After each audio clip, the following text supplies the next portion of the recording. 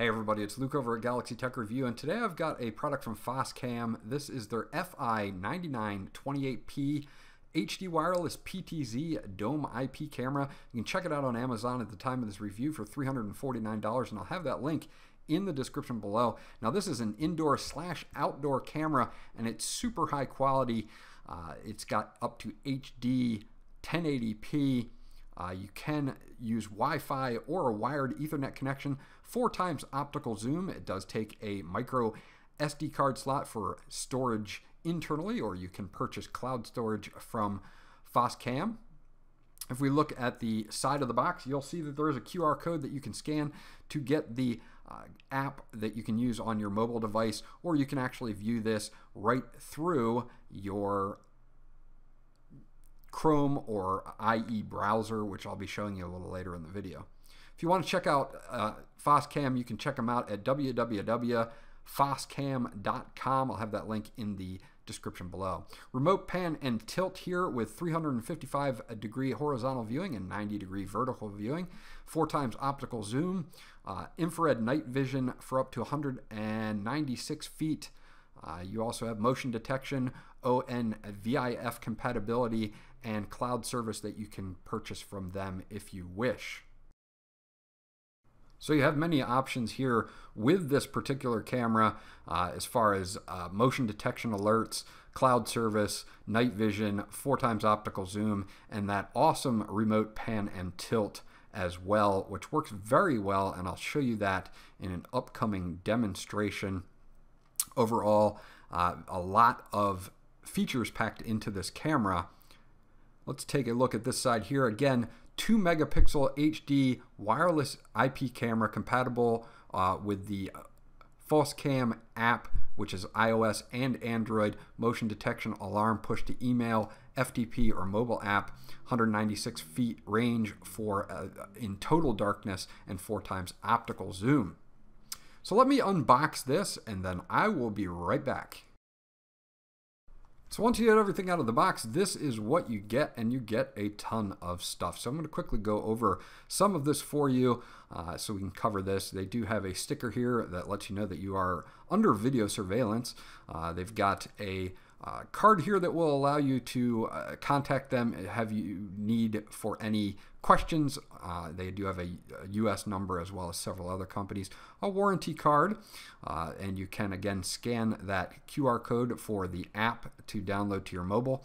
A software and user manual on CD, and in case you want to add this to your PC or Mac, and you will also have that available to you. Quick setup guide here for the camera itself, and I'm not going to spend a lot of time on it because we're showing you pretty much what comes in the box already, and I'm going to show you a little demo. You get an Ethernet cable. You can set this camera up wireless or wired if you want to. You do have your power cable. You are going to have to supply power to this. This is an input of 100 to 240 volts at 50 to 60 hertz and an output of 12 volts at 2 amps. So be in mind of that, and you will have to supply power to this particular camera. Get some more out of the way here. A few more things in the back. They do give you some mounting hardware and an Allen key, which will actually allow you to get into the reset hole up here, and also your waterproofed housing for your local storage, which would be micro SD card. And you can add that, or you can just buy cloud storage from them as well. You've got your Wi-Fi antenna that will connect to the back of the camera itself, and then you actually have a watertight housing here that you can actually hook up so that it will keep your wiring watertight should you mount this outside. Taking a look at the camera itself, this thing is built like a tank, and that is awesome, especially if you're going to use this outdoors.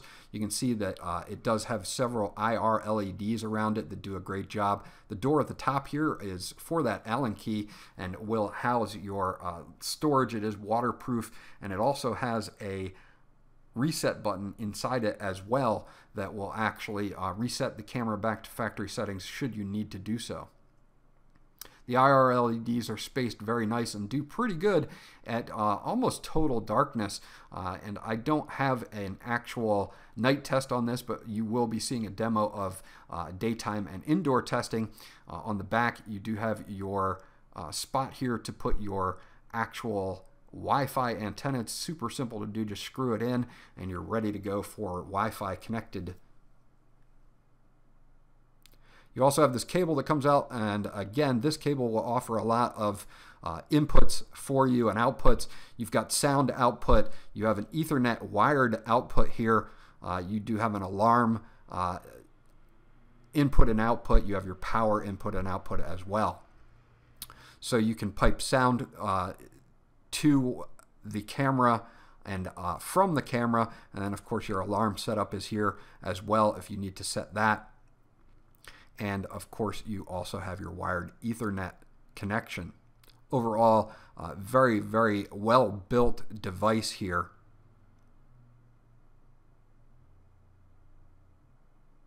So what I'm going to do is I'm going to get to the portion where we go into the software and show you how it looks when it's running. Again, you can see that pan and tilt that works very, very well, and you'll see that in just a second in our demonstration. So let me get to that and I will be right back. Okay, so once we get to our desktop here, you do have a way to control this via just using your actual web browser. I'm using Chrome at the moment, and you can see that I have the camera set up. You get your time, the camera model number here, and it's just set up in a hallway looking into a bedroom. You can switch your modes, 50 hertz, 60 hertz, outside. You do have your stream here that you can do 1080p or 720p or VGA, or user defined even, which is actually pretty cool. So if your bandwidth supports it, you can actually define your bandwidth. And as long as you have a fast enough internet connection, you should be good to go. You have options for WDR and NAA as well, off or on. You can mirror your image, and you can also flip your image as well, which may become useful in certain situations. You've got zooming in and zooming out buttons. So if I want to zoom in to closer to the bedroom there, you'll see that we can zoom in pretty far with that 4x optical zoom. And it does just take the camera a few seconds to actually cycle through its auto focus mode, and then it will snap into place as it did right there. Sometimes it takes a little bit longer to do so, and you can manually do that with the focus below. So if I want to focus manually, I can. You've got a nice wheel here to either adjust up and down. You can also tilt as well. So let's zoom back out here.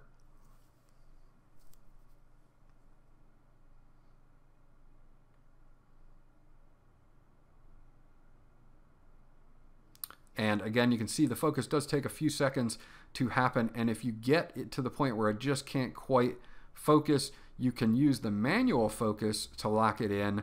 And then what will happen is you just have to do a few clicks real quickly to get it back into focus there. In low light situations, every once in a while that happens, but overall the autofocus works pretty good. Using this manual wheel, I can pan and tilt in any orientation that I want to there. So it gives you a wide angle to actually view when you're doing so. You can go all the way around. And this will give you an option to get certain shots that you might not be able to with a static IP camera. So nice job by them for doing this. Of course, there's a laundry basket for you. If you want to center it, you can just hit the center button and it will center it on its own. Of course, once you're done centering, you can always use the wheel to put it to any angle you want to and reposition it the way you would like to. There's several options for cruise here, presets that we'll get into. At the bottom, you've got your input and output for audio, playing and pausing the recorded videos. If we take a look at cruise, you can either cruise vertical or horizontal, and it will do that on its own. So depending on whether you want it to kind of scan back and forth or up to down, you can do that. Presets, top, side, left and right, bottom, guard positions, IR LEDs, either off or on. For night, I usually just leave this on auto, and then you can, when it switches over to night, it will pick everything up. And you have full color adjustment as well as contrast and everything as well. If we take a look at settings, it's going to give you your camera name, your ID, the time, the system firmware version, plug-in version. You've got device information, status, your logs, your basic settings, which are going to be the name, the time again, network, IP configuration, wireless settings, DNS, ports, FTP settings. You're going to have video settings here where we can look in, and this is on our stream type. We can use user defined or HD mode, constant bit rate or variable bit rate, keyframes, frame rates, on-screen display, IR LED schedule, detector for motion, sound detection, and of course your IO alarm. Record storage locations, SD card management, pan, tilt, and zoom, speeds settings, startup options, firewall settings as well for IP filtering, and of course in system you can do backup and restore, system updates, factory resets, or reboot the camera itself. So overall, they did a really good job on this interface. It works very, very well. I haven't had any problems with it whatsoever. And of course, you can always use the app for mobile as well if you would like to. And you can view this particular camera from any mobile device. I'm going to take this to the end of the review. So that's my review of the Foscam FI9928P high definition indoor-outdoor PTZ dome camera. I think they did an excellent job on the hardware. The picture is excellent. And also, I think they did a great job on the interface as well. There are a ton of options for this particular camera. So if you're looking for a great outdoor camera or even an indoor camera, this one should go on your short list. This was Luke from Galaxy Tech Review. If you have any questions or comments about this camera, leave them in the comment section below and I'll get back to you as soon as possible. Remember to like, and if you haven't done so already, please subscribe because that always helps me out. And I'll check you guys out on the next video.